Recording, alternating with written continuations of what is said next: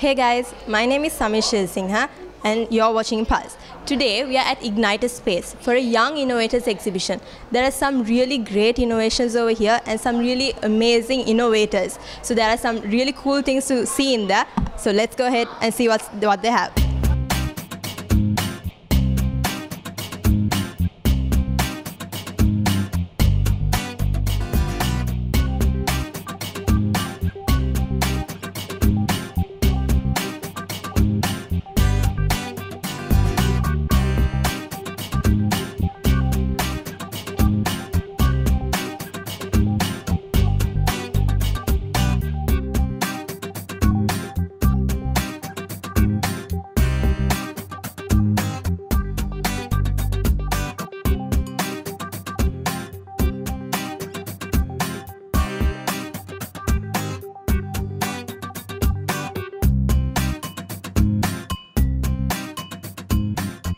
Hi, we are here with a young innovator, Virul Abesurya. So can you tell me a little bit about your invention? Yes, I've experienced some inconveniences at night. It's dark, you can't see anything, and it's also very sweating. I couldn't do my homework one day at night because there was no electricity. But this is the new invention that will solve that problem. It has an LED which lights up at night, and also there's a motor here, so it's no more sweating. Also, there's a motor, and everybody knows that inside the motor contains some amount of magnets, so they just kind of link together. And if you connect it to this two sockets, and on the switch, this thing turns, and this thing is variable. You could fix a lot of inventions and stuff like that to this thing as well. And all of this stuff are controlled by 3 motor switches and powered by 3 9-volt batteries. I think that's really cool. I think it's really cool what you're doing here. Can you tell us a little bit about who helps you out and tell us a little bit about Igniter Space and how you enjoy it here? Igniter Space is really good. The Igniter Space only inspired me to create a lot of things. It's pretty cool, and I tell everybody who's watching this thing to send their kids also to Igniter Space. Who helped you out with this project? Was it all you or did someone help you out? My father also helped me, but I did most of the work. Okay, thank you very much for talking to us.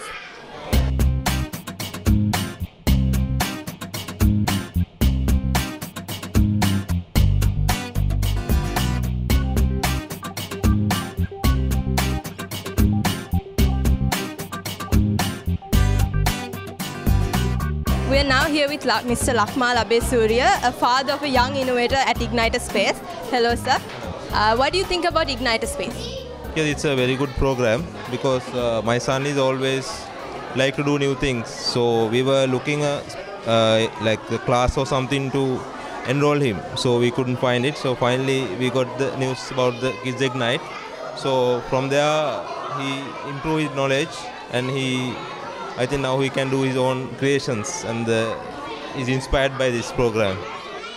What would you tell parents of children like your son if they want to send them to Igniter Space? What would you tell them? I will advise them to send them because it's a very good program.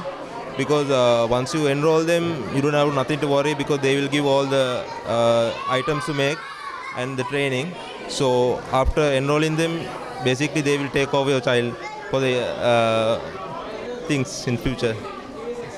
Okay, thank you very much, sir. Thank you for talking to us.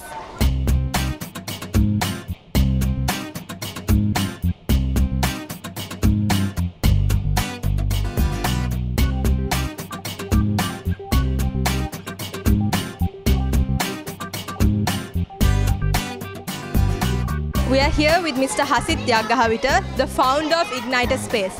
Hello, sir. How are you doing today? Doing good. It's actually inspiring to see the young innovators in work here.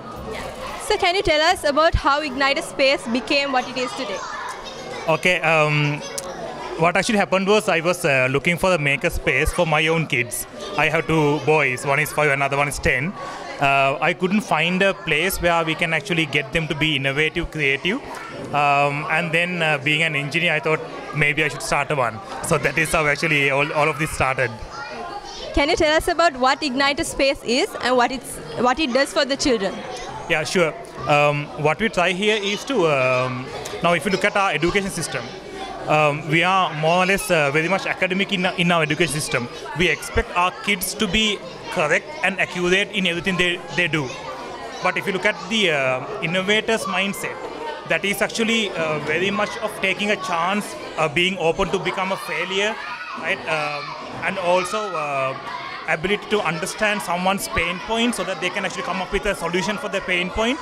That type of a mindset is not encouraged in our education system.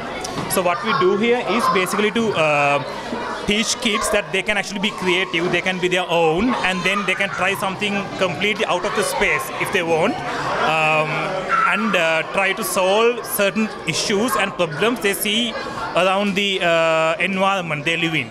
So that's what we encourage kids to do here. I think it's really great what you're doing here, and the idea behind it sounds really great. What would you say to parents of a child who is inspiring to be an innovator? Good question.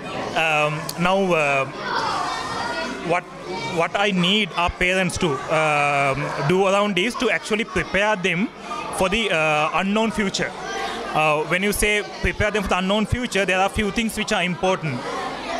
One is we see more and more the learnability is becoming important than the mere knowledge itself, because knowledge is perishable and knowledge is today commodity. Anybody with a smartphone is probably more knowledgeable than most of the professionals today, right?